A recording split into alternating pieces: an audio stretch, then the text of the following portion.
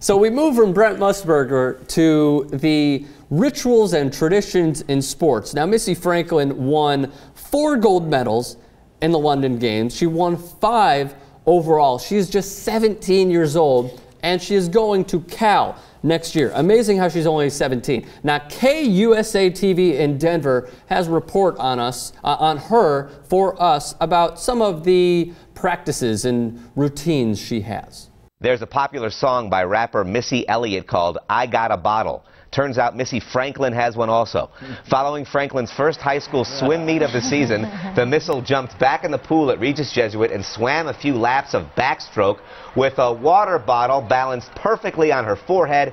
It's a drill she frequently does to practice head stabilization, which helps her set world records and win Olympic gold medals. Just moving your face a little bit during that race will cost you a fraction of a second and maybe a victory. Young woman. Yeah, totally.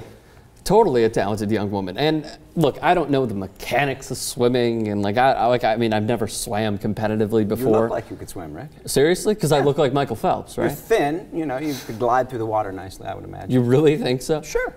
All right.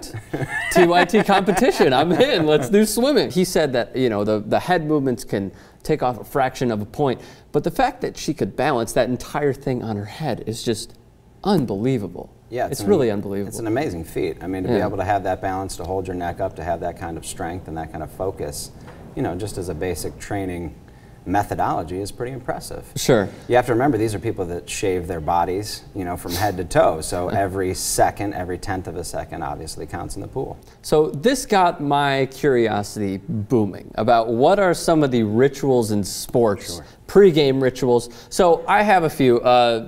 Tim, I believe, let's roll the first one.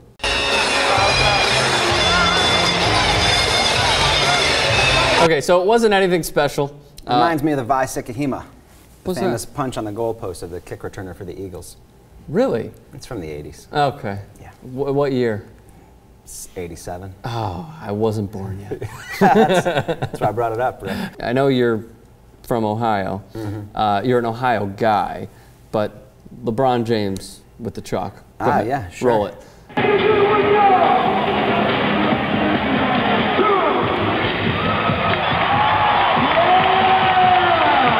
Lame.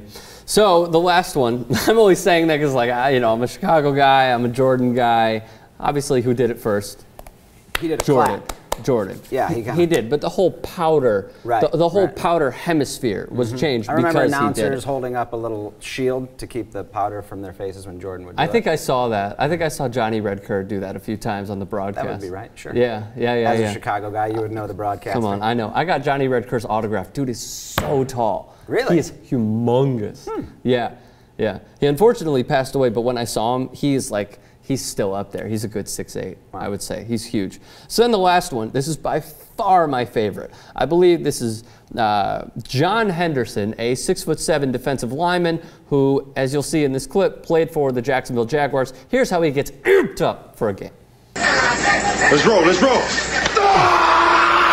That's it, baby.